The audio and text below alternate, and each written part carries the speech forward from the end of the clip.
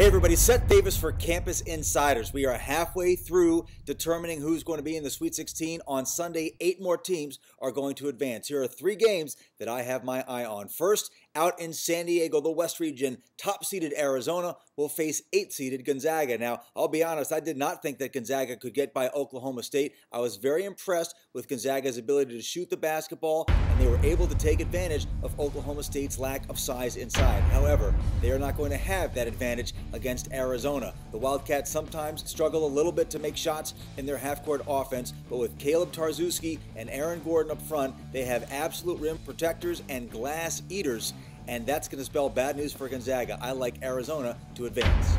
Over in the South region, taking place in St. Louis, 2nd-seeded Kansas will take on 10th-seeded Stanford. Stanford defeated New Mexico in its first game. They played well, but I think that Kansas is going to overwhelm them a little bit defensively. That's one aspect that New Mexico could not bring to the game. Kansas, their perimeter defense is really good. I'm very concerned right now with Kansas's inability to make perimeter jump shots.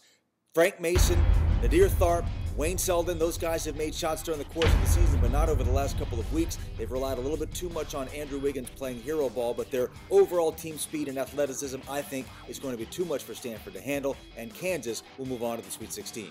And also out in the West region, it's 3rd-seeded Creighton against 6th-seeded Baylor. That game will take place in San Antonio, Texas. So Baylor's going to have that home court advantage, even though they're the lower-seeded team. But one thing they won't have is Dougie McBuckets, and it's going to be very interesting to see McDermott go up against that Baylor zone. They did a terrific job, Baylor did, in their second-round game against Nebraska, holding Teron Petaway, the Big Ten's leading scorer, to 1 for 7 from three-point shooting range. But as good as Petaway is, he is no Doug McDermott, and I think that McDermott on one side and Ethan Wragge on the other side of the court are going to be very effective against that Baylor zone. Creighton's got a little bit of that magic, and I think that Dougie McBuckets lives to see another day, and he and the Blue Jays will move on to the Sweet 16.